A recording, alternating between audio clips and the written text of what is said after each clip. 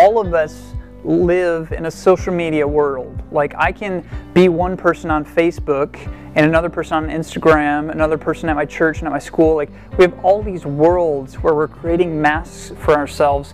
And if you go look at your last status update, I'm pretty sure you didn't like take a picture of yourself pooping. Like, we don't do embarrassing things.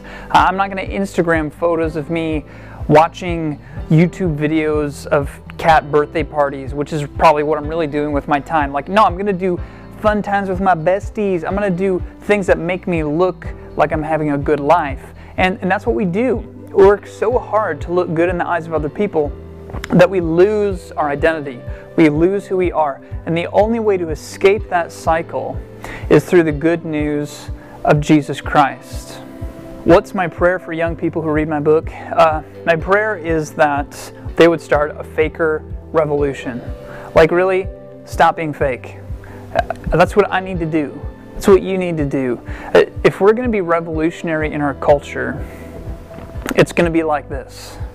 We're going to start admitting that we're flawed, that we have failures. And when people look at us and say, "How are you so courageous to admit that?" we say, "I'll tell you why. Because Jesus sets me free.